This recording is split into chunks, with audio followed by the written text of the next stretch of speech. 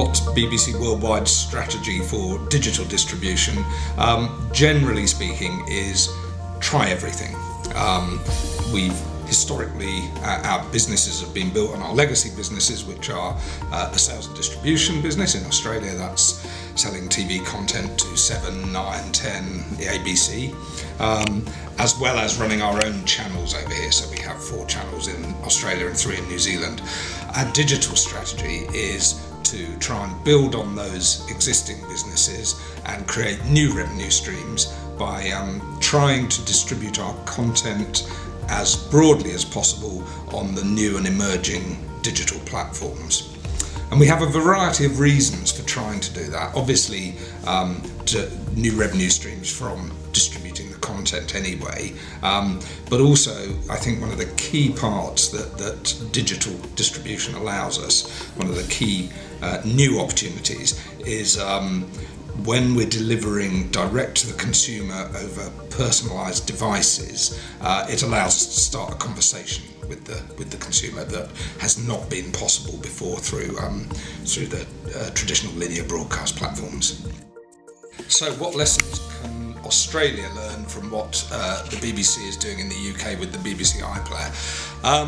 BBC in the UK, being a public service company and receiving its money through the licence fee, has a remit to inform, educate and entertain. So they're non-commercial, they're simply getting this fantastic content that they create out there in as many ways as possible. And that means, as well as being probably the most successful video player in the world, the BBC iPlayer is also in many ways the purist. So they're not driven by a commercial remit, they are really driven by what does the customer want and what is the best way to serve the customer. And that creates a fantastic opportunity for us because they are very, very data-driven and analytics-driven, and they really understand what the consumer wants and how they want to consume content.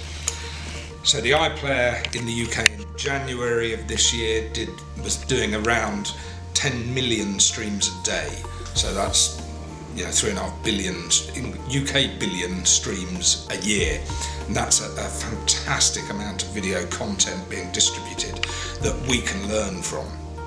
And what we can learn from that is what people are watching, when they're watching, and where they're watching as well.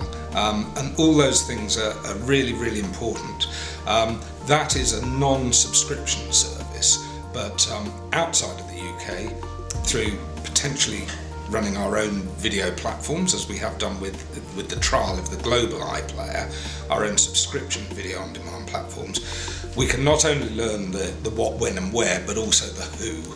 So we can learn who is watching because they're subscribing to the content, and what they're watching, where they're watching, when they're watching. And when we can start to gather that information about our fans, our viewers, that gives us the opportunity to start that conversation with them and talk to them about things that we know interest them. So if they are watching lots and lots of episodes of Doctor Who on the global iPlayer, then there's a pretty good chance they're interested in Doctor Who. And so if we are running an event at the Opera House like the Doctor Who Symphonic Spectacular, then that's a good chance to communicate that event to those people and involve them, try and get them to buy tickets and so on. So it doesn't just create the subscription revenue stream, it allows us to build on other revenue streams as well. Why is it important for the BBC to have a direct relationship with customers? Well, for BBC Worldwide, I really think it is about continuing to engage customers and continuing to develop those new revenue streams that I talked about earlier. The opportunity that digital distribution allows is going to be a key part of driving that new revenue. And that's not just our own necessarily subscription VOD platform or our own VOD platform of any form. It's working with partners, it's working with people like QuickFlix, with the ABC, anybody who's distributing content direct to consumers. And I think the whole industry has got to start to look at new revenue models around that and the value of the data that might provide. I don't think this has been done in Australia or necessarily anywhere else, but there will probably get to a point where some content we might consider sharing with someone like the ABC on iView if in return they're giving us data on the viewers and consumers. So I think we've got to start thinking about new methods of distribution and new ways of monetizing that distribution. Another obvious area of that is advertising, and we don't underestimate the power of advertising video on demand either. The traditional interruption model of linear TV isn't the case in video on demand advertising, so the adverts can be far more targeted, far more relevant to the consumer, and actually better, higher quality advertising. So there are lots and lots of new revenue streams that can be developed out of building this direct relationship with the consumer, and that's one of the key reasons for us wanting to develop our own services and to work with people like YouTube, the free-to-airs and so on in distributing content. So what are our plans for Australia and New Zealand?